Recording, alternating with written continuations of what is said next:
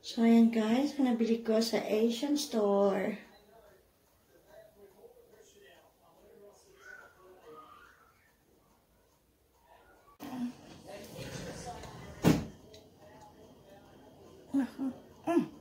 Ayan. Ayaw lumabas.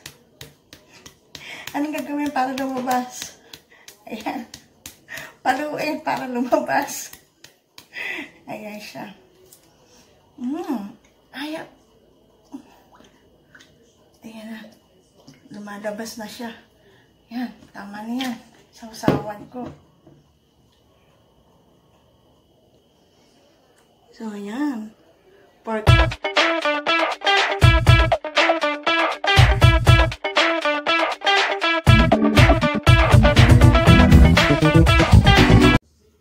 So, hi guys! Welcome back to my channel. At today's vlog is mag-haul ako ng mga Filipino food na nabili ko sa Asian store. Napadaan kasi ako dun eh. Konti lang naman napamili ko kasi talagang hinahanap ko, wala dun. Tulad nung yung ube flavoring, tsaka yung bagoong. Naubos na kasi yung bagoong ko, kaya naghahanap ako ulit ng bagoong. Wala doon! Hindi. Kaya, ganun lang nabili ko, papa. So, mag-start na ako mag-haul, guys. Eto. So, mag-start tayo sa clover chips. Ayan, malaki. Chips flavor siya. Paborito itong clover eh. This is not a sponsored video, guys. Ayan, clover chips. Dapat, ito, UFC, pansit. Kamto, hindi ka mo magpansit. Ayan. So, ayan. And then, bumili ako ng bihon. Ayan. Mahilig talaga ako sa pansit talaga. Bihon naman. So, ayan. Tapos, bumili ako nito. Ayan. Sa chicken. Ayan, crispy fried chicken. Yung ano lang siya, garlic flavor siya. Tatlo na binili ko. Tatlo siya. Ayan. Ayan. Tapos, bumili ako ng Tommy. Para talaga paborito ko ito kahit ng bata ko. Hanggang ngayon, matanda na ako. Paborito ko pa rin siya. Tapos, eto, bumili ako ng makapuno. Ayan. Kasi, mga pag-salad ako or mga kakanin, kailangan natin siya. Dalawa na binili ko. Ayan. O, diba? Dapat nabili ako ng ng mga kaong. Ayan, tsaka na lang. Magagawa na ako ng salad, tsaka na lang ako bibili. At the moment, hindi muna. Kasi itong makapuno lang siya. Marami lang pala gamitan ito. So, gumawa na ng buko pie. Lalagyan ko ng makapuno. Try ko. Sige. Tapos, bumili ako ng pangkulay. Hindi kasi konti lang naman. Kumbaga gatuldok lang naman ang puting buhok ko. Yan. Wala pa naman ako masyadong mga puting buhok. Kaya, gatuldok lang.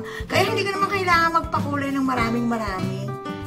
Buong ulo ay kukulayan. Kaya, konti lang naman. Kaya, ito binili ko.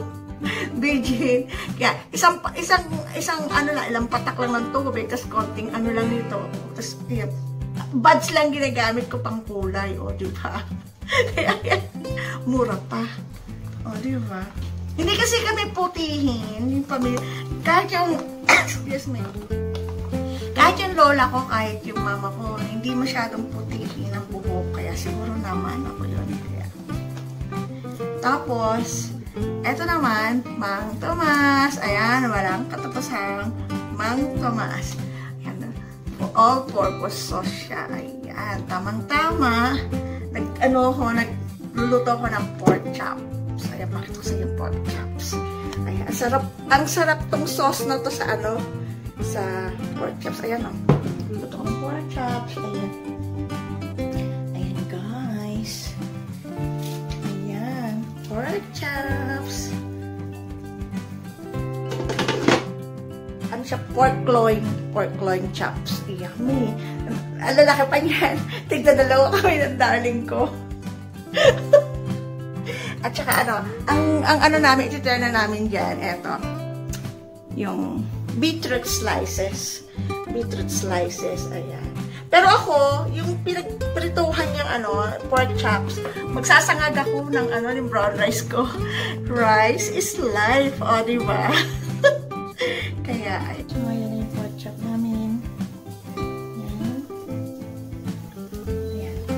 Sasangag na ako. So, pinagprituhan ng pork chop.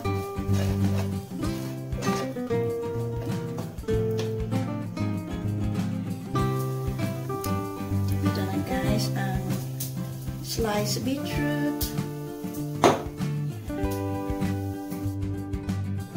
So, ito na ang fried rice at pork chop. Lagyan natin siya sa gilid na.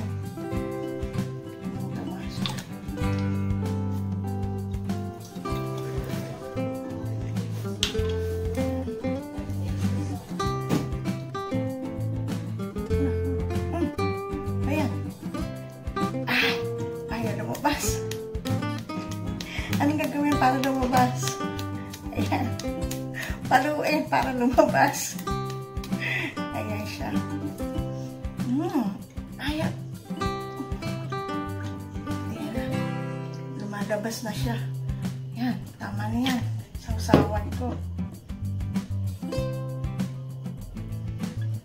So, ayan. Pork loin chops with fried rice at Mang Tomas sausawan. Yummy!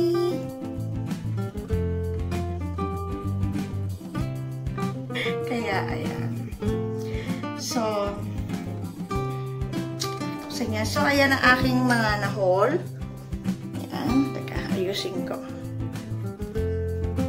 So, ayan guys, nabili ko sa Asian store.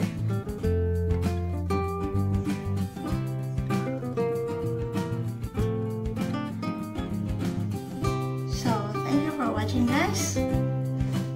Yan ang aking haul at dinner. So, thank you for watching. Bye everyone. Keep safe everyone. See you on my next vlog. See you on my next video. Bye.